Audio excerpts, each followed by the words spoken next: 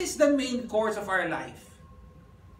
Not I was successful, not I built this big business, not that I am wealthy, not that I'm popular, not that I am now powerful, not that you're poor, not that you're whatever. That's our only side issues. The main issue of having God by your side. I mean, it's likened like marriage to me. I keep on telling my wife when we were single and now that, you know,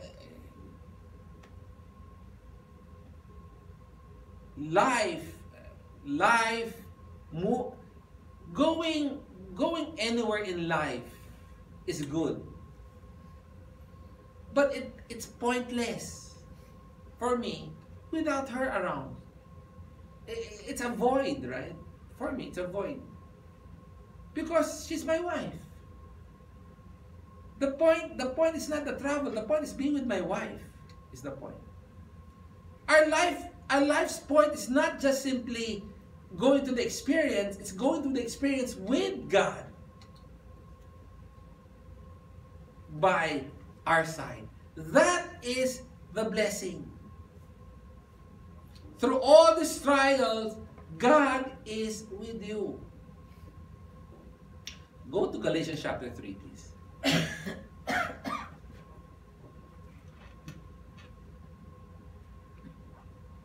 Galatians chapter 3, verse 9 says, "So then, those who are of faith are blessed with Abraham the believer." Those who are of faith are blessed with Abraham the believer. Men and women of faith are not only sons and daughters of Abraham, but they also share the blessings promised to Abraham.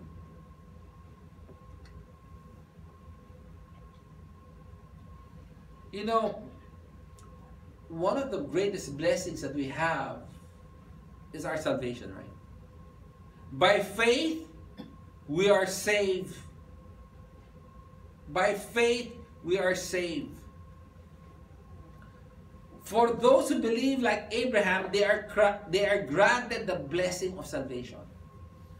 We all know that, right? That's a blessing, salvation. But you know what I realized? There's another blessing that I think few people really comprehend and realize. Not only is faith, by faith we are saved, salvation as a blessing, but I find and I realize that because it's only by faith, the means itself is a blessing. Think of it. The means of receiving the blessing is a blessing. Imagine if God required you to obey all the commandments in order to receive the blessing.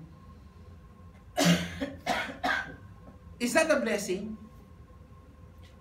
If the requirement for you to gain salvation, the ultimate blessing, is to obey all the commandments, then the requirement is a curse. Because no one can fulfill it. It's as if God doesn't want us to be saved. But because the requirement is just by faith, that requirement is a blessing. To receive a blessing. Because it's not that hard. Not that hard. Do you see what I'm trying to say? That the requirement is a blessing in itself. Even if God told us, Bobby, Bambino, you can do all the sins in the world except one. Guess what? That's still a curse. Because he and I will never fulfill that. He says you can do all the sins. You can steal, you can, but just don't lie. o di patay, it's still a curse. Or choose any commandments that you will not, thou shalt not steal. If you even steal one time, 1 second, you can do all that. You can lie, right? You can commit adultery. You can choose not to worship God. You can choose not to put the name of God in vain. You can choose that. Except don't steal.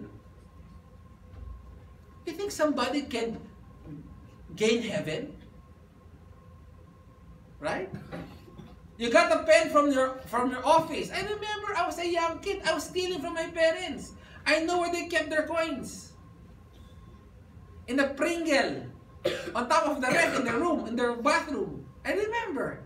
Kulang ang baon, may backup. I was stealing already. At work. Once you're working, and during office time, nag-Facebook ka. Oh, that's stealing. Right? You YouTube the little, that's still stealing. So any commandment that you are not supposed to do, if that was the only requirement, is still a curse. It's as if God doesn't want us to succeed. But the fact that the requirement that God gave us is by faith alone, that shows how much God wants to save us. The requirement, quote unquote, is not difficult. Why? Because somebody paid for it. Not you. The obedience required of you has been done by Christ.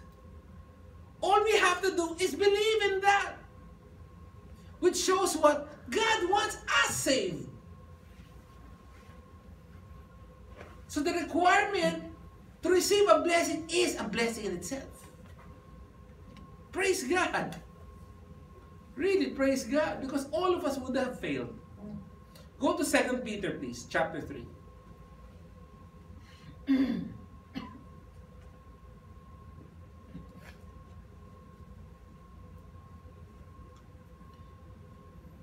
Verse 9 says, the Lord is not slow about His promise, as some count slowness, but is patient towards you, not wishing for any to perish, but for all to come to repentance.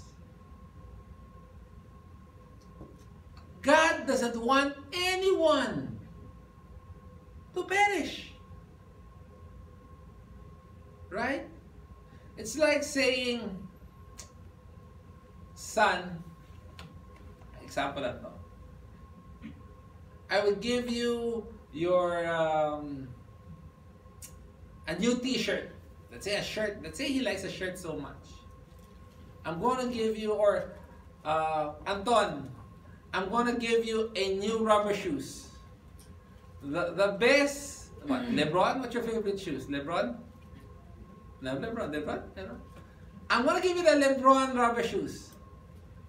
Only one requirement. All your grades should be A+. I don't know. Is he smart? I don't know. Let's say he's just average. That requirement is, let's say lang, impossible. But if I tell you, Anton, requirement is you just pass. Kahit D. Is D still passing? Okay. Kahit ang average mo D, you still get the shoes. Wow, you say, alright. Right? Time to go to SM to fit my shoe. Same with God. He does not want anyone not to get the rubber shoes. He made somebody fulfill the requirement in our place. We are blessed like Abraham, and we will receive the promise to Abraham if we believe like Abraham. Verse 2, Genesis chapter 24, verse 2.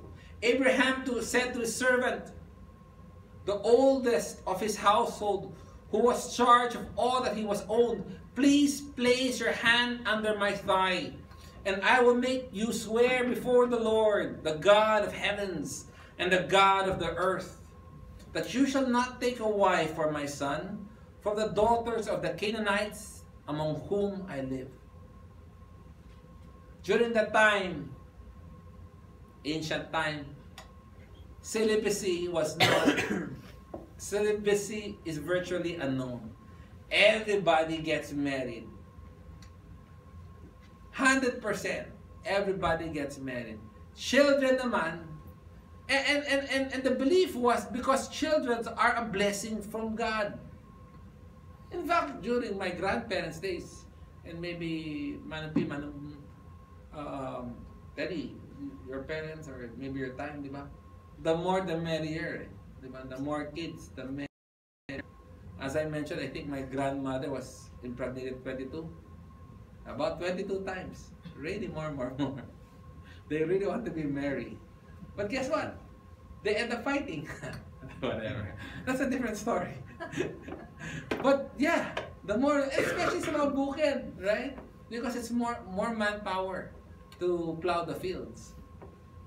So, during the time, really, having kids is a blessing.